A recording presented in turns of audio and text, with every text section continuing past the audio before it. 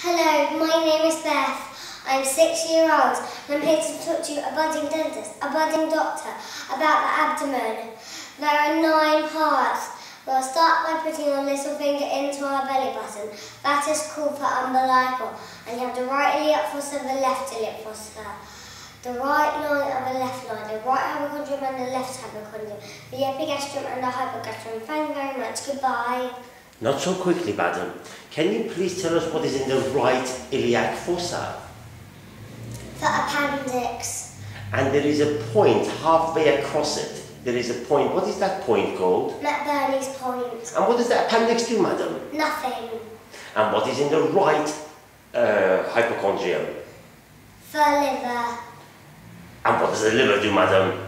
The liver conjugates. And what does conjugate mean in your little mind? Well, in my little mind, conjugate means like it washes up, like a washing machine. And what is in the left and right loins? Colon, the beginning of a tube. And what is in the left iliac fossa? Caecum. And what is in the epigastrium? Stomach and jejunum. And what is in the hypogastrium? Bladder. Now you can say thank you very much, goodbye. Thank you very much, goodbye.